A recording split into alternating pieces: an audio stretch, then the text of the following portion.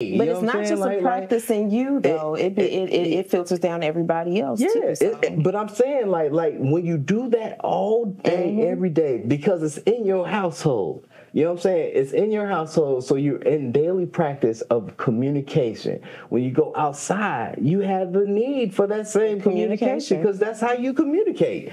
So when you go outside, it's like an anomaly. You know what I'm saying? Like people don't understand that, but they also gravitate towards it because they like this. That's a nice. They need it. That's a breath of fresh air. Breath of fresh air or whatever. You know what I'm saying? So I'm like, it's way more enjoyable to be like this. You know what I'm saying? To communicate. I prefer it. I love it. You know what I'm saying? My preference. It's freedom.